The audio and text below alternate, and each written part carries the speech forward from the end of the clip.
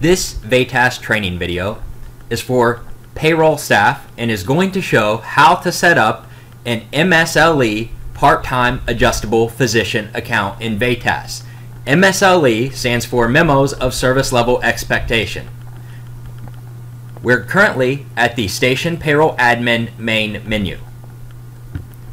And the MSLE paperwork is something that the payroll offices would most likely need to get from their HR offices. These would be an MSLE, again, Memo of Service Level Expectation, part-time adjustable physicians. These would be a contract with a definitive start and end date, all right? Our bottom left option under part-time physicians is Memos of Service Level Expectations. So we will click on that link. The blue at the top would be to search for a current MSLE in VATAS, but this video is going to be about how to set up an MSLE in VATAS. So we're going to add a memo. Here is where everything with an asterisk must be filled in, starting with the employee. And we're going to go to search for employee. The last name is going to be part-time, and our first name, MSLE. And we will search. Obviously, we're using a training database, and you all would be searching for real names. Here we have our one option, MSLE.parttime, and we will select. We will click on the memo start date, and this is going to start on February 18th, which is the beginning of pay period 4 of 2018. This example is going to be how to set up an MSLE for stations that are going live on VATAS, which means we have to prorate the amount of hours, as well as the start and end dates are not for a full year.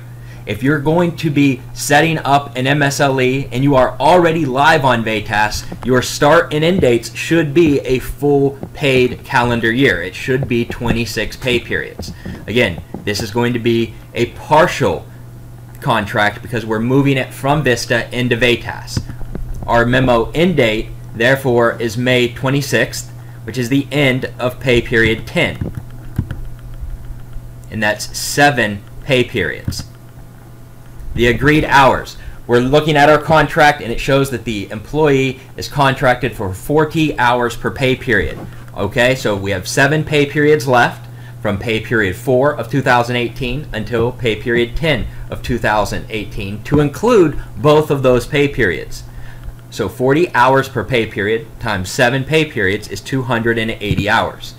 Again, if you were setting this up for a full year, a brand new MSLE contract, it would be the amount of hours per pay period times 26, because it would be for a full paid calendar year.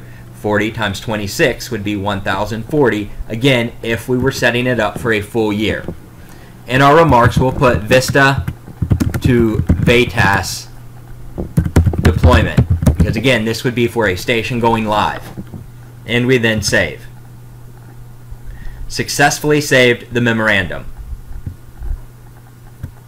At the bottom, we now see our action saved. It shows the date with a timestamp and who took that action.